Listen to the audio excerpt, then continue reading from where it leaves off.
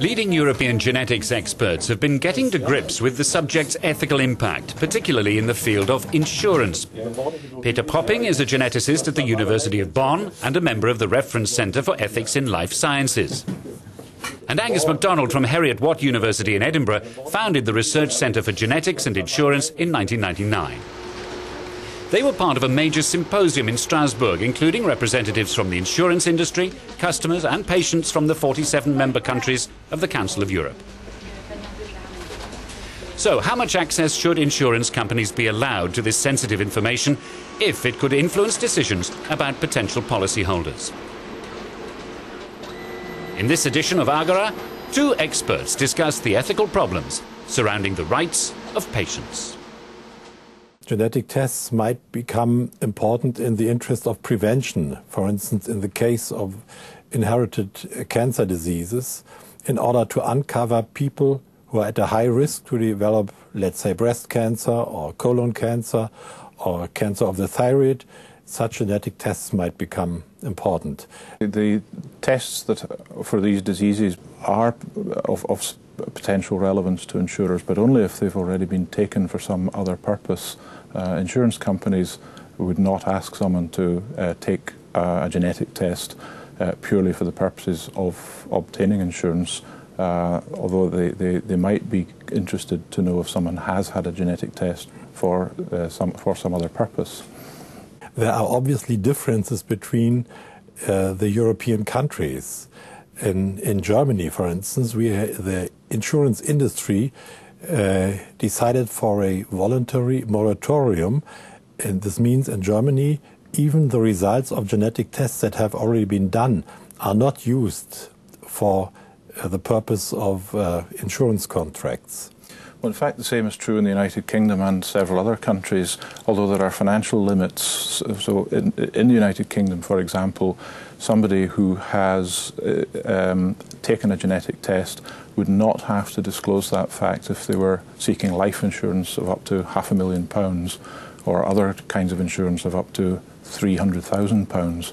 So there are quite high ceilings to be breached before an insurance company could ask about a genetic test, even one that has been taken already. And this is a protective measure that has been put in place by agreement between the insurance industry and the government. Agreement. Yeah. So in Germany we also have a voluntary agreement, and the ceiling is around 250,000 euros. So it's obviously lower than the UK. It's much lower. But the only disorders that are of any real interest to insurers at this time and for some time to come are those where a defect in a single gene is likely to lead to disease or death at a very early age, and these are very rare. So that's the number of people affected is likely to be very small. If a person that has a high risk to develop, let's say, colon cancer, and if this individual, because this individual possesses the predisposing mutation, let us assume, and if this person undergoes regularly colonoscopic surveillance, is this taken into account by the insurance? Yes, it certainly can be taken into account. And there are other examples as well, such as when a treatable genetic disorder is treated. An example might be breast cancer, where the presence of extremely high risk of contracting breast cancer at young ages is indicated by mutations in certain genes. The option of prophylactic surgery, so removal of the breasts and possibly the ovaries, is an option, although a drastic one. So this means medical progress is taken into account when the premium is calculated? Yes, it certainly can be, although that does introduce other difficult problems from an ethical point of view, because one would not like the question of whether or not one can obtain insurance to influence the decision of whether to undertake a treatment as drastic as that example. In a small part of the Alzheimer cases, you can do predictive testing. So in this part, Alzheimer's disease follows a dominant mode of inheritance, but this applies only to 1 or 2% of all cases. Unfortunately, this disease cannot be treated.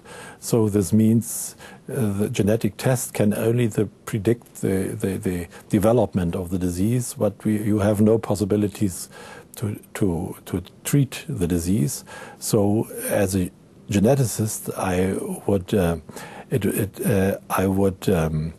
regard it as very important that these individuals are counseled before they do such a test, because in my view, it's a terrible situation. The advent of molecular genetics has taught us a lot more specific about these diseases, but they were not discovered by molecular genetics. From an insurance point of view, in fact, the advent of genetic tests for these diseases has changed less than you might expect.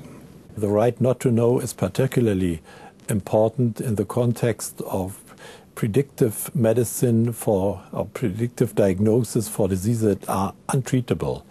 The aim of genetic counseling is to make clear to the counselee that it may be a burden to know the result of such a positive test, and many people decide not to know this after genetic counseling, not to take the predictive test, and I think it's an important right of the individual to not to know the future health of his own or her own situation.